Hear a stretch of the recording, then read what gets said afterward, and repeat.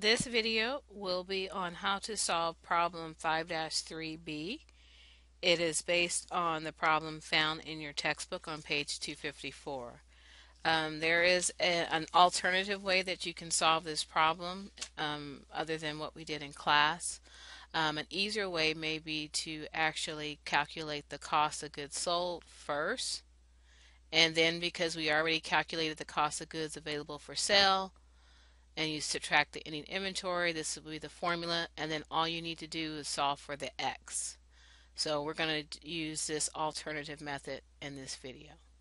So first of all, we have our cost of goods available for sale. We calculated that previously. We just took our beginning inventory, the cost of all those items, plus all of the purchases for the month of May. Add them together, we got $249,300 worth of goods available to sell. Now we are using the perpetual FIFO method for our cost of goods sold. Again, FIFO, first in, first sold. So our beginning inventory starts off with 150 units at 300 units each. So my total cost would be to just multiply your units by the cost per unit. Then we have our next purchase, which is May 6th. We purchased 350 units at 350 apiece. So now we have 500 units available to sell. Then May 9th, the date that we make our first sale in May, we sell how many units? Let's see, the problem says 180 units. So we sold 180 of the 500 units. And I'm going to go ahead and put this on the next thing down. So 180 units is what we sold. So we're going to decrease our available units by 180. Now the question is how much did those 180 units cost us? Was it 300, 350? Well, first in, first sold. So the first items will be sold first. So you'll see that the first date is the beginning inventory. So we'll go ahead and use 150 at $300, which gives us a grand total of 45,000. And we need what? 180. We need 30 more. And we'll choose the next date of March 6th, those purchases. So we're going to use the 350 price, multiply it by the 30, we get the 10,500. So the total cost of those 180 units that are sold will be 55,500 under the perpetual FIFO method. And if we take 500 minus the 180, we have available 320 units, and those 320 units would be costed at 350 under the FIFO since the first ones were out the door. Then our next date, we have a purchase on which date? May 17th. And we purchased how many?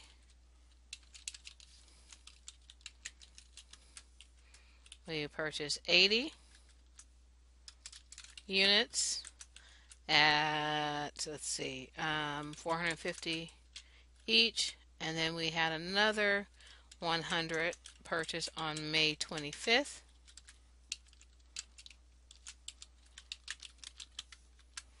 And then from there we go ahead and the price we paid was $458.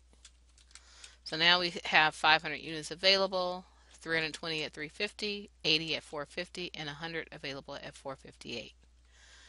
So our next date is May 30th. We have a sale. And the amount of how many units? Let's see, it says 300 units. So we're going to decrease our inventory by 300. And again, I keep forgetting to move the spaces. So let's see, May 30th, sales. So if we have 500 available, we sell 300, we now have 200 available after this transaction. Now again, first in, first sold. So when we look at what we have available up here, We'll notice that the first date is 350 for 320 units. Well, we have enough, so let's go ahead and do 300 units at the 350 price. And we come out to 105 for the cost of goods sold on the May 30th. Now, an easy way is just to add these two together. Our total cost of goods sold ends up being 160,500. So if we use our formula, our cost of goods available for sale minus the 160, equals the cost of goods sold, which is 160,500. So the 249,300 So the 249,300 minus the X, ending inventory is unknown, equals the cost of goods sold of 160,500. So if we just take the difference between those two, solving for the unknown, the X, we can back into our ending inventory. So the answer for the first part under FIFO would be 88,800 ending inventory. All right, any questions, please post under Google Hangouts. The next one is LIFO. Now for LIFO, it's last in, first sold. So we're going to start off with the same information, beginning units, 150 at $300 a piece. Then we have a May 6th purchase of 350 units at $350 a piece, and we have available 500. Then we'll do our sell on May 9th, and we will sell how many units? 180 units. Now because we're doing last in, first sold, the latest date would be the 350 price. So we're going to do 180 times 350, and the cost of goods sold would be the 63,000 for that first date. Now what we have available is 500, but of those 500, since we only sold 180 of the 350, we have two different prices. So we actually have available 170. Let's see, 170. Let me go ahead and figure out the exact amount. So what we have available for sale after this transaction would be 320 units. And those 320 units would be divvied up between 150 at $300 and 170 at $350. That's what we would have available. Then we make our two purchases on the 17th of May. We purchase 80 at the 450 price, and then May 25th we purchase how many more? For the problem it says 100 at the 458 price. So if you add these all together, we have 500 units at four different prices. And then on May 30th we make another sale, and the sales on this date is 300 units. And because it's 300 units, last in, first sold, we'll go with the last date, which was 100 at the 458 price. Then our next last date would be the 80 at the 450 price. And then we'll have 170,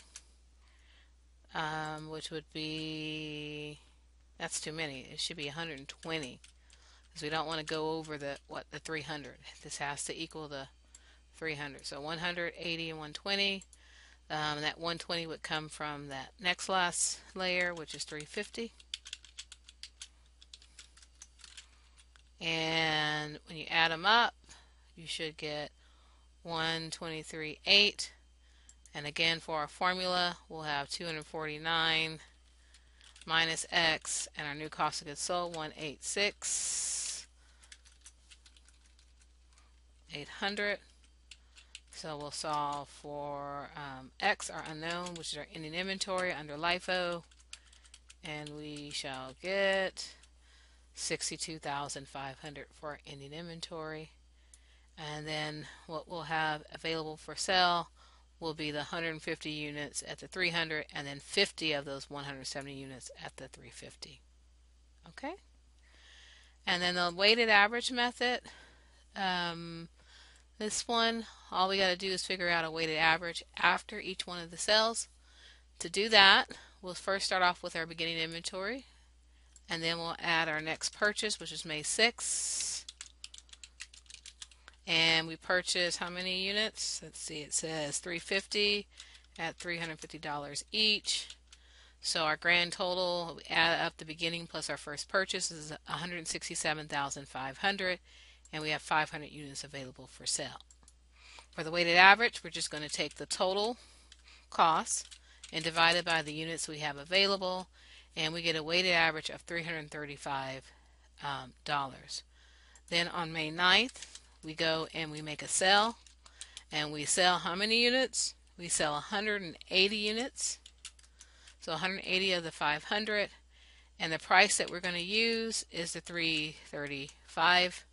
Multiply that out, our cost of goods sold is $60,300, and then what we have left over is the $320 at the $335 price. Then on May 17th, we make some additional purchases. One for 80 units at $450, and then on May 25th we make another purchase for 100 units at $458. So now this is what we have available for sale: the $335 weighted price, the $450 actual price, $458 actual price. Figure out the total cost of inventory on this date is $189,000. So we'll take the $189,000, divide by 500, and our new weighted average price is now $378. Then on May 30th, when we have a sale, we sell 300 units. We're going to be 300 units at that $378 price. This will be the cost of goods sold. We'll add both of those together to get our total. And again, we'll use that formula.